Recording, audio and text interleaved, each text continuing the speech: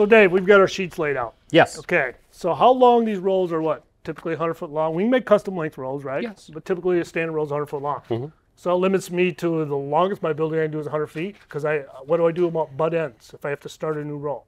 Well, if you have to start a new roll, but you butt it together. Don't overlap them. Absolutely not. Why can't I overlap them and weld that piece together? What do I have on the backside of that sheet? You have adhesive. I can't weld through adhesive, right? Well, no, you can't. And it won't stick anyway. So we have a butt end seam here. Yes. Basically what I would do, take a roll of what size? 8-inch flashing strip, What millage? 45 mil. And if this is 60 mil, why would I not use 60 mil on this? Because now with 45, you don't need T-joints. We for don't our spec. require T-joints. Yeah.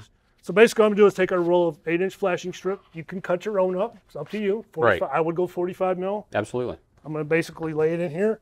Now, this can go under the seam. It can go over top. It doesn't really matter, right? It depends on what you're doing. Yeah. If the crew is laying up This before will probably be welded. Yeah. well, the yeah. robot.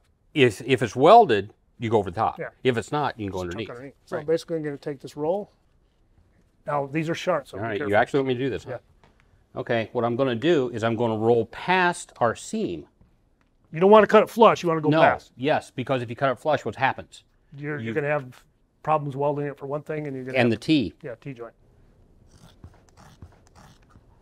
So basically, that's all we're going to do. We're going to tuck under here, Yep. Let me pull. tack it in place with a handgun maybe, take a robot and weld it, you're done. Right. So we talked about ways to do walls. Here we have these two sheets. We can actually do a standard, a typical dyed into the deck. You could run it up, put your termination bar, your plates and screws up the wall a couple inches, or on the flat, right? Correct. Take a separate piece and bring down over. Making sure that you have the salvage edge on the deck so you can weld it. If you're going to use, or you could use regular smooth and glue it, right? Yeah, Whatever true, you true. wanted to Yeah. do. Or another alternative would be right here. So what will we do here, Dave? Where we can take this and really eliminate Well, you can use our rust strip. our RTA strip. There's all RTA kinds of guys, strip. kind of all Right, kinds of different right. rust strip, RTA. The nice thing with this is you don't need primer on the rust strip or RTA strip. Right. Tape to tape works beautifully. But anytime you go vertical With SA. with SA, you have to use our TPO primer. And we have this at 1 gallon, we also have 5 gallons, correct? Mm-hmm. 5 gallon can if you get in a situation like a lot of walls do. So basically what we're going to do is just eliminate another two piece. Yes. You know, now because now I got to hang this flashing, I got to glue it, I got to weld it, I got to do all that, I got to roll it out, I got to kick it, I got to measure it and bring it to the wall. The wall could be 3 feet high, it could be 5 feet high. So this I could take my sheet, once I get my RTA strip, roof transition, anchor strip, rust strip, whatever you guys want to call it, you can either take it up the wall, right? Screw it in, or you can do it on the flat, correct? So while we have this on the flat, so what you do prior to running this sheet in, come and take this release paper, remove it. Now I have adhesive to adhesive, tape to tape. You do. And I'm going to take my TPO primer and I'm going to prime this wall.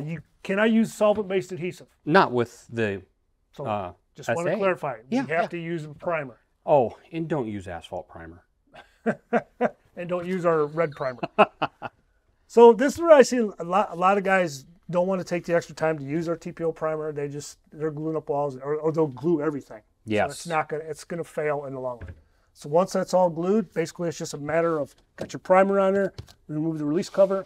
I'm gonna take Take this this over, dive it into the wall, and then bring it right up the wall and then bring it right up the wall with primer. with primer. Right. And that's your one-piece flashing. Now, because it's adhered, you can turn your sheets, correct? Correct. So if I had a 5-foot wall, I would come out on the deck and run a 100-footer this way. So turn it. Right. Put your RTA strip right there. Basically now rust we strip. have one of these every 10 feet.